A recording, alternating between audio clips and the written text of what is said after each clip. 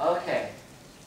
If you're driving your car and you want to know the speed of your car and you don't have a speedometer, you got to think, how would I figure out how fast I'm going? What you would do is drive, say, to LA, and say that's 300 miles, and then what would you have to do with that 300 miles? Divide by the time. So rate is just distance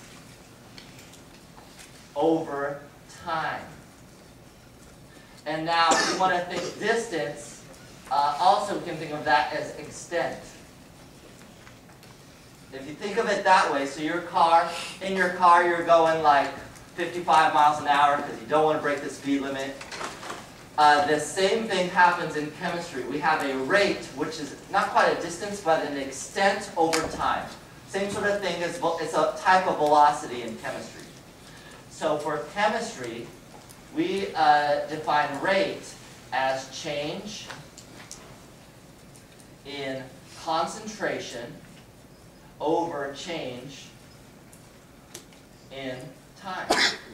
Change in concentration over change in time. And here, you'll see I'll use delta for change.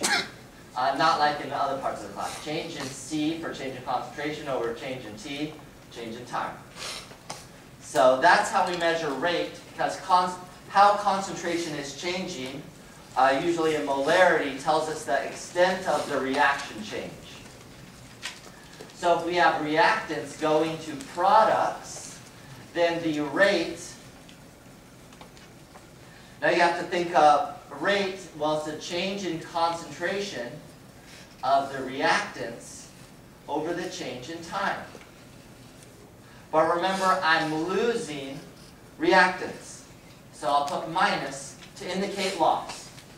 And I'm also changing product concentration over change in time.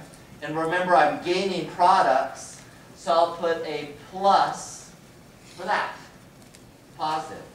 If you want to see that in more detail, you can write a more confusing reaction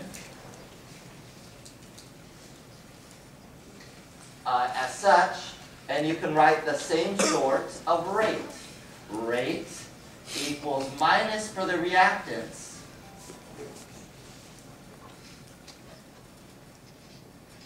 A. Oh, and notice something that you didn't see in the other one. I'm putting 1 over the coefficient. I'll tell you why I'm doing that in just a second. I've got more to write here. Delta G, change in concentration of G, change in time, equals the last one. Equals 1 over H, change in H. The reason I have to put that 1 over A, 1 over B, 1 over G, 1 over little h is for the molar ratios to be correct. So to get the molar ratios right, I have to do that 1 over thing. So as just a little simple example, if I have the reaction, and you can do this with any reaction, it doesn't matter, but let's say I have this reaction, then my rate is equal to